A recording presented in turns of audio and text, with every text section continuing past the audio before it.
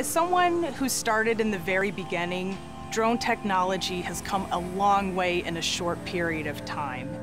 Today is much easier to pilot a drone. You just have so much more control over the experience.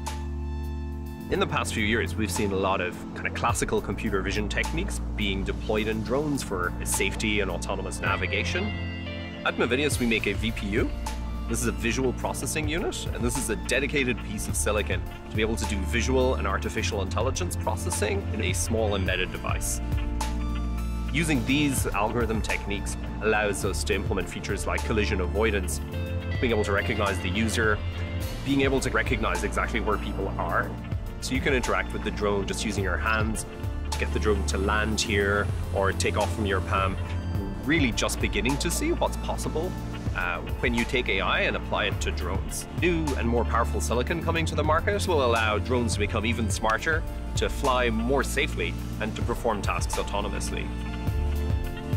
I can see drones playing a major part in reforestation, delivering food, goods and services, crop monitoring, scouting.